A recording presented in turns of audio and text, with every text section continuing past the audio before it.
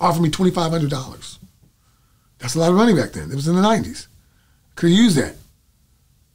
Can we break a story with you? What story you want? We want to talk about Hammer and his finances. What's going on with you, Hammer? I said, can I get back to you? Got back. Call my mom. Call my big bro. He's a little minister. And I talked to them and I said, what y'all think? And they said, well, would you want them to do that to you? No. I know you're upset with them. I know you guys are going through it. You're a black man. You want to tear him down like that? You tear him down like that, you might never get anything resolved because then you have animosity with each other. Mm-hmm. You know what I'm saying? So when they called me back and they asked me, I ain't gonna lie, I didn't want to do it, but I turned it down. Yeah, we on Boss Talk 101. Yeah, we gonna talk. It was, got rich, so told it. Sold the information. Yes, sold the information. So when that happened, they called me and said, hey, this guy's my witness. Put my hand on the Bible. Entertainment Tonight called me. I'm broke. Offered me $2,500. That's a lot of money back then. It was in the 90s. Could use that. Can we break a story with you? What story you want? We want to talk about Hammer and his finances. What's going on with you, Hammer? I said, can I get back to you? Got back. Call my mom. Call my big bro. He's a little minister. And I talked to them and I said, what y'all think? And they said, well, would you want them to do that to you? No. I know you're upset with them. I know you guys are going through it. You're a black man. You want to tear him down like that? You tear him down like that, you might never get anything resolved because then you have animosity with each other. Mm-hmm. You know what I'm saying? So when they called me back and they asked me, I ain't gonna lie, I didn't want to do it, but I turned it down. And sometimes I go, dang, why'd I do it? But I did it because I felt like that was wrong. I felt like, that's dirt that me and him need to settle. I don't need to sell him out like that. You know what I'm saying? Because I had things that I did that I don't want him to tell about. You know what I'm saying? So why would I want to do that to him? And that's what's wrong today. We sell out for $1 quick, just real quick. We don't, you know what I'm saying? We'll sell each other, and this is why it's hard sometimes when you're an entertainer. People be like, don't take a picture of me, don't do this, don't do that. Oh, who you with? Who, you know what I'm saying? You make sure I know who's in my house because you can't trust people sometimes because people come and they act like they want to be your best friend. So everything in the tabloids and in the blogs is not always false. No, some of it is. I mean, this is what my mom likes to say. Some of it true, but disrespectful. Some of it, my mother likes to say this. There's a little true in it. It's a lie, but there's a little true in it. That's what the devil does. He tell you this, put a little truth in it, but the rest is a lie. Some of it is true. Some people do take when they become famous. They think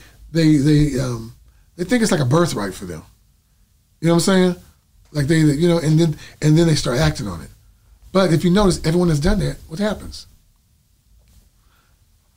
I like to say, all fall down. Mm-hmm. You know what I'm saying? You fall down because you got to realize that. And I really feel like a lot of those people have been covered by God sometimes.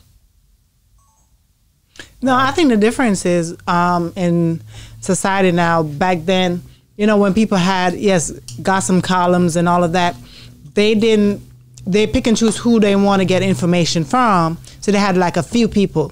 Now that we have social media and everybody's putting information out there and everybody has a voice, and even if they're not on a podcast or on a blog, they have their own social media that they can go online and put whatever they seen or whatever. They took a video or they're just talking. And that video, as much as they might only have 100 followers, can still go viral to 10 million people. So that's the difference between back then people were talking in the backyard. Back then, now people are talking on social media. So it's like everybody see it compared to back then. It's just whoever was sitting in that yard that day would hear about it or see it. Well, but then you also realize that there were people back then that befriended entertainers just so they could do that. Really? Just so that they could sell a story. Just so that they could be like, well, I know them and I know this is that.